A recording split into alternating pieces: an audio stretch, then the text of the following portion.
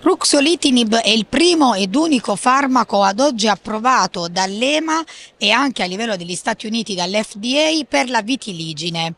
Quanto è importante questa terapia, dove si sta spingendo la ricerca di Incyte, l'azienda che appunto ha sviluppato questa molecola, e anche quanto è ricca la loro pipeline in questo ambito. Ne parliamo con il dottor Jim Lee, che è a capo della ricerca dedicata alle patologie autoimmuni e infiammatorie di Incyte. Dr. Lee, Incyte has presented multiple studies at this Congress, especially in vitiligo, a disease with the high unmet need in terms of treatment. Ruxolitinib is the first and only treatment approved for the disease in the United States and is recently received EMA approval. As head of Inflammation and AutoImmunity research at Incyte, can you tell us more about what makes this molecule particularly innovative and comment on new data presented at this Congress?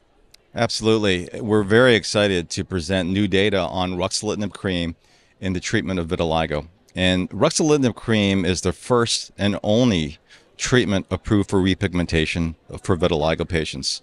And the reason ruxolitinib cream works so well is because it targets the cytokines that drive the T lymphocytes, the cells that actually destroy the melanocytes. And the reason this is important is that the melanocytes actually lay the pigment down in the skin. So by blocking the destruction of the melanocytes, we're able to help patients repigment their skin. And we've been able to show today or yesterday at this conference that with prolonged treatment, patients continue to see treatment benefit with ruxolitinib cream. And even for patients who are slower responders, so patients who did not respond very well in the first 6 months of treatment, with continued treatment, many of those patients, in fact, a majority of those patients, were able to see significant repigmentation. So we're very excited to share that new data here.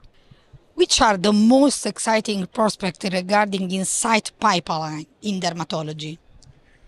In addition to ruxolitinib cream, we're very excited to continue our development of our oral JAK1 molecule, povorcitinib.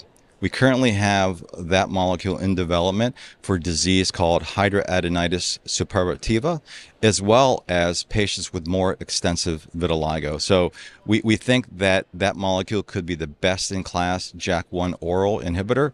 We're very excited to continue its development for patients with dermatological conditions.